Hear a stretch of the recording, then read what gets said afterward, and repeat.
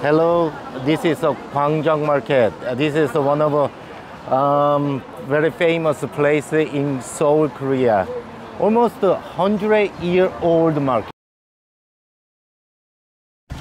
That is the Gwangjang Market. There are some tour buses, probably for the Jamboree members. I heard that the Jamboree members are visiting Gwangjang Market a lot. And this is one of a meeting plaza in Gwangjang Market. There are two places. This one is not that busy. The other one is very busy. So we are heading to there. Hello, this is a Gwangjang Market. This is one of a very famous place in Seoul, Korea. Almost 100-year-old market. 1 century old. So, did you see many people here? Yeah. Yeah, that's the reason. You know, every day, almost, maybe 10,000, 20,000 people coming around here every day. So, you gotta see what kind of a Korean street food here. Huh? Yeah. So, would you like to taste it? Yes. Okay, let's go. How many people is walking around here?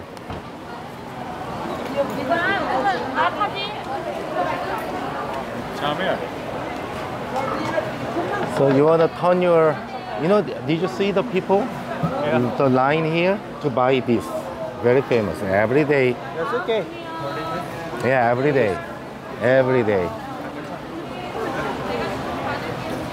So you don't. You go the food, stop there. You don't move, so quick. Yeah, pause. Yeah. You need to pause, show the food exactly, Okay. Hold. Like that. 안녕하세요. So how they cook, how they make the food. Yeah, don't move. This is a 빈대떡. Did you eat this one? Yeah. The Potato.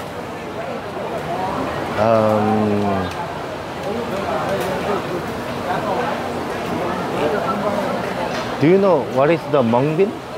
Mungbean? You gotta check.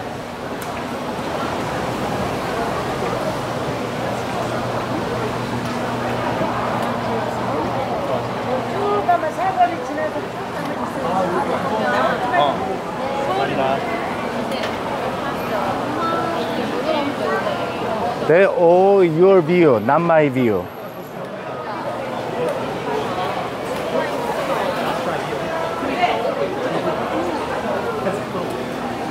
So this area is a 빈대떡 area. 빈대떡, Korean, pancake, some kind of a pancake.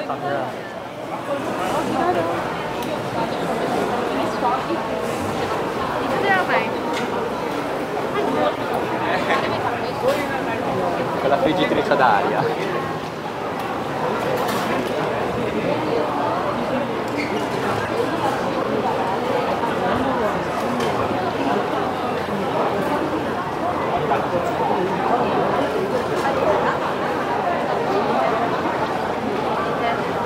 만두에서.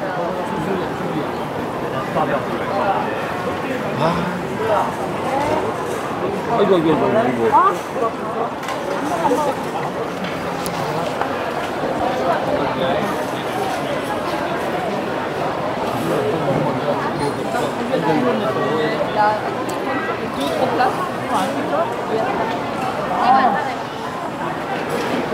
일로 가야 될 수 있는데 우리는.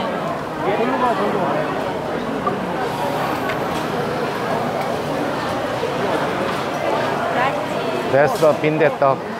Yeah, 빈대떡 as well.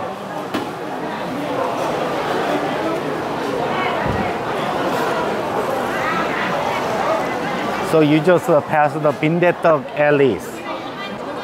You just pass the 빈대떡 alley. This alley for the 빈대떡. 빈대떡 is Korean traditional, food. Looks like pancake.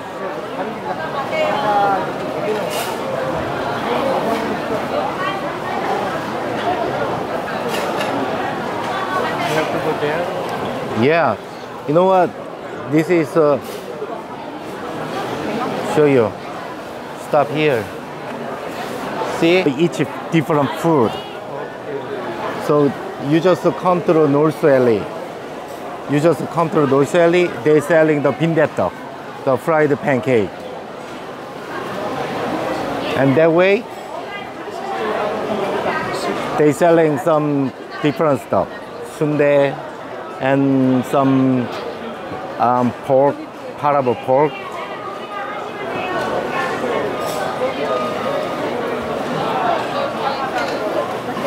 So wherever you go, go. And if there is anything you want to eat, you can eat. 3,500원, 4,000원, 4,000원. Grinding mung bean. That's a mung bean.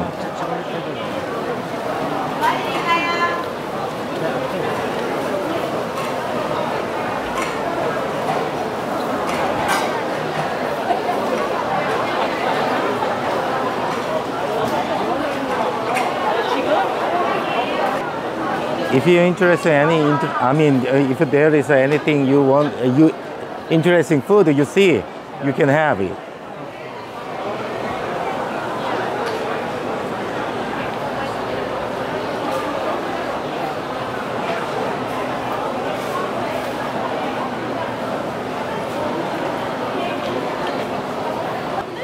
This South Alley is mandu and kalguksu. And there, did you see Netflix? There is the chef on the street. Did you see? Did you watch the Netflix? Yeah. There is a famous place, you go there.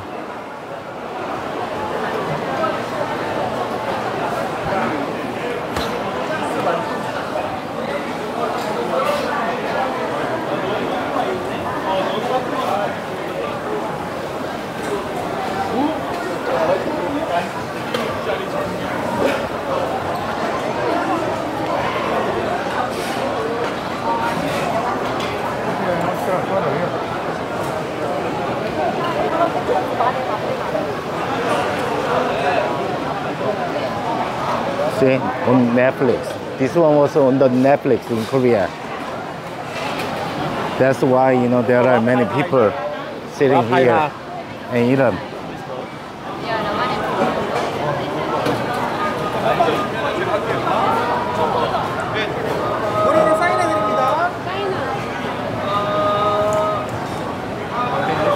Wow, kebab. She's one of the best YouTuber. From Korea. Yeah, from Korea. Famous YouTuber. She's a very foodie. Famous foodie. Every go, she's eating a lot.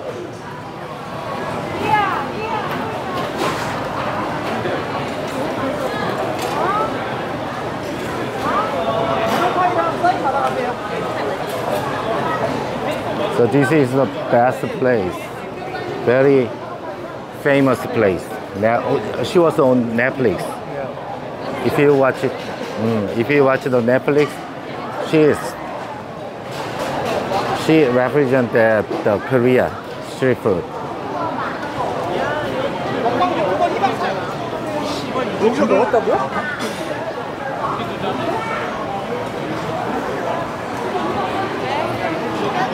Every day,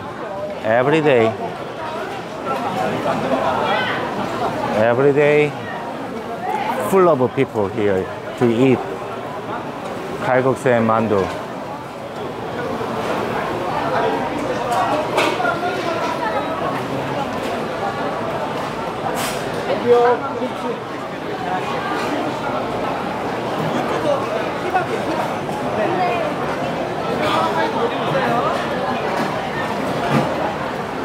Can you take my backpack? Shoot my backpack.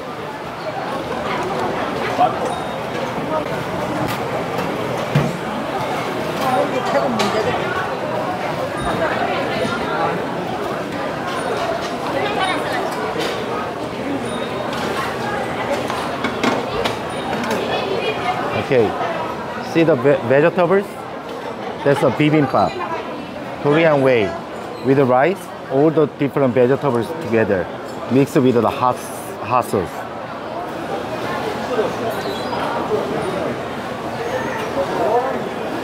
You didn't eat, did you? No.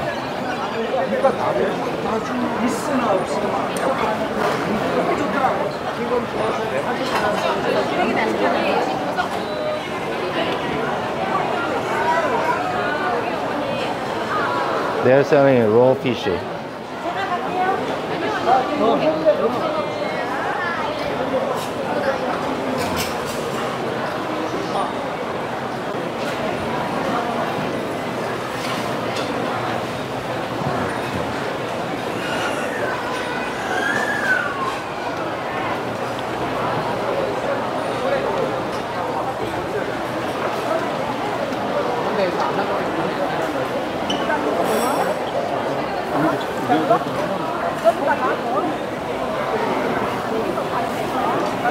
맞다.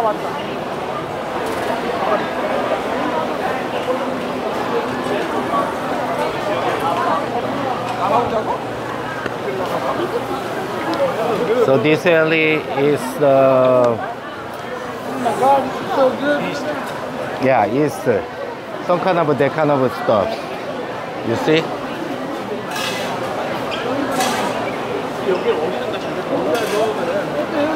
Maya kimbap is very famous. Is a rice cake with mushroom.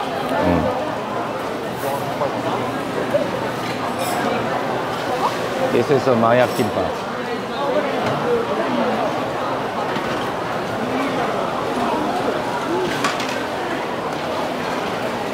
It seems great.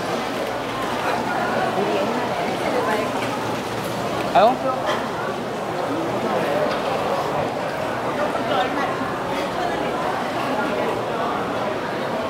Luchi para ustedes. Okay.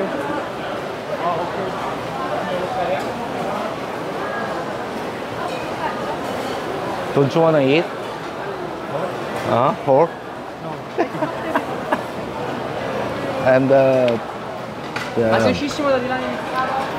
chicken feet. 여기서 빈대떡 사갖고 나간 거야? 그거잖아니까. 아, 여기도 다 있네.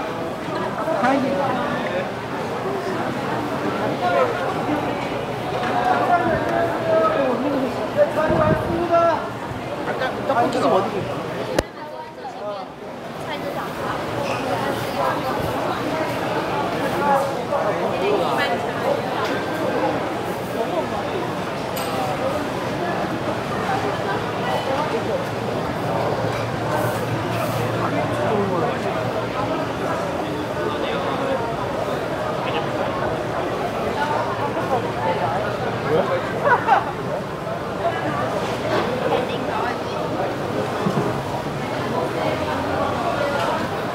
So you turn around here. So I recommend you. 안녕하세요. It's very crowded here, so we buy take out and we go and eat. Okay. Yeah, that's the best. Okay, hold on, come on.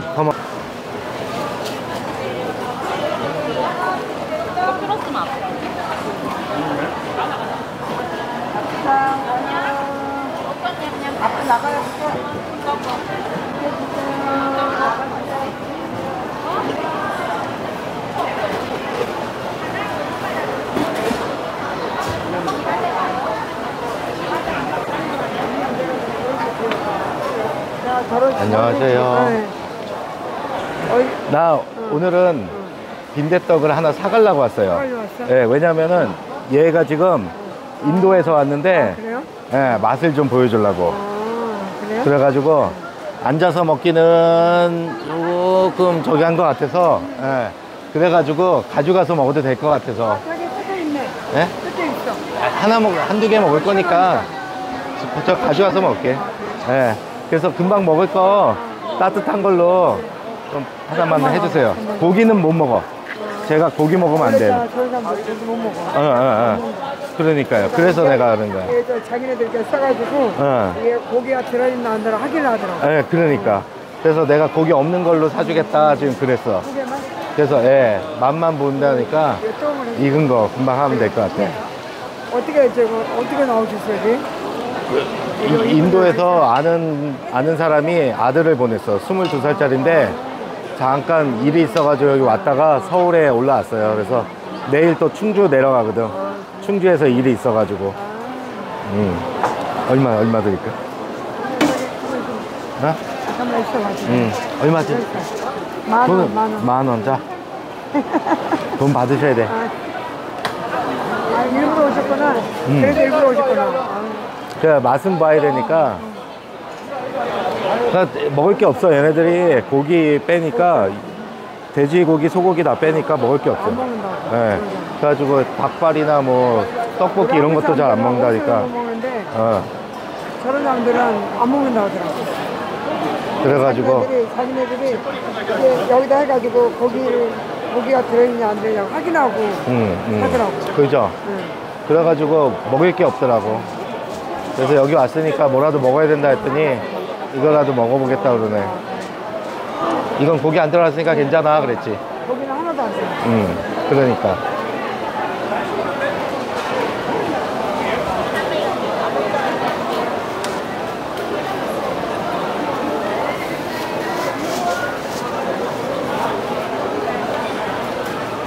오늘 잼버리에서 많이 와가지고 사람들이. 네, 맞아요.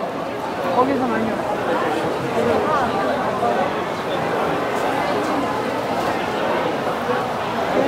쟤네들은 지금 온 지가 오래됐어. 일주일 됐어요? 여기 들어가지고 지금 계속 돌아다니더만. 많이 들어왔어요. 많이 들어왔어요. 계속 돌아다니더만.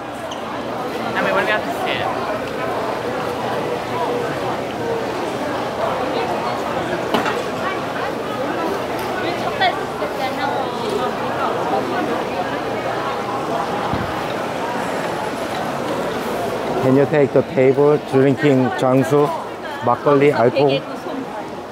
Can you take the table?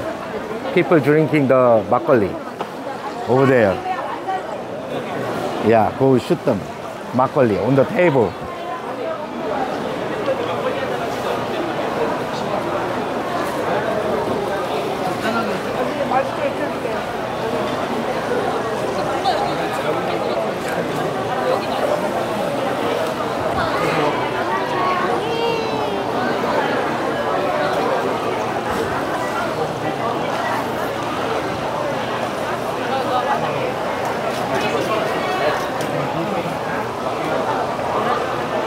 여기 자리 있어요. 사진 잘 자리.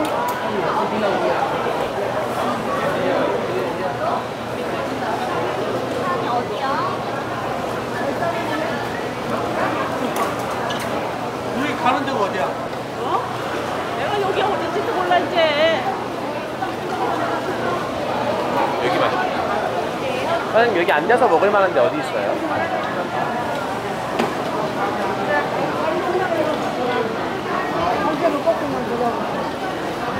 You're going to eat that one. See? Grind that bean. That's kind of a bean. You know bean, Yeah. right? So they grind the beans and like put the, like that vegetables all together. So there isn't any pork, beef at all.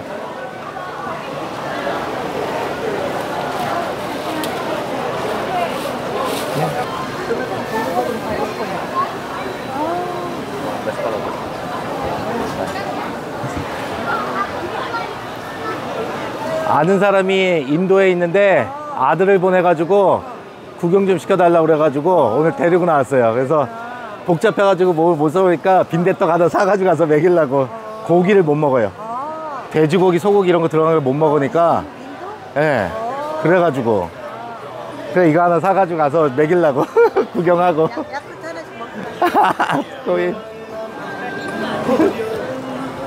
우리는 인도 손님 여기 많이 와요. 인도 여기 안 그래도 인삼 얘기하더만 홍삼인지 인삼인지. 인삼하고 인도. 주님 야크르트 감사합니다. 인삼 이렇게 이런 거 많이 있어요. 음. 근데 거기서 사오라고 해야 사가는 거지. 그러지. 개인 돈 쓰고 살 필요는 없지. 우리는 Take her. She's very famous. She's very famous here, Gwangjang Market. Very famous. 오케이. 아직. 나 내일 모레 저기 서부 가는데 그거 갖고 와서 찍으려는데 어떻게 해야 돼?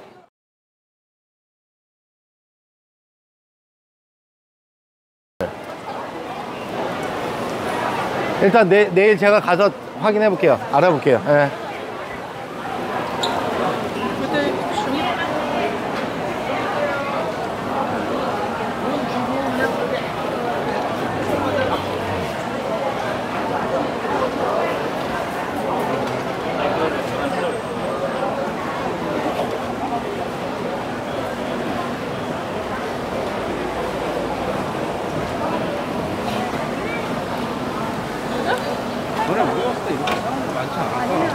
So, as no, don't start. I told you, I know many people here. So, I have some secret, hidden information about this market. So, what I'm doing is trying to be a guide for the foreigners. So, if anyone contact me, I can show around this place with many information. It's so good.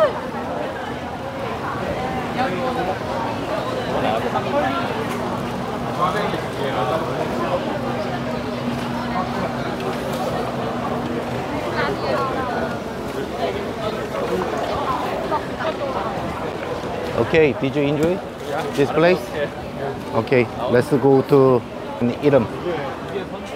Hello, this is Shoeperman and Jang. I'm dealing with K-culture, which is K-pop, K-food, K-sneaker. I lived in Seoul for most of my life, and I know many places, hidden place and hidden story about the Seoul. So just like Gwangjang Market, if you want to know anything about K-culture with me, talk to me, and just directly you can contact me. I have a business for giving the travel around Seoul and picking up the Korean goods and photos and eat and send it to you. Anyway, you can directly contact me. If you have any questions, you also contact me. Thank you.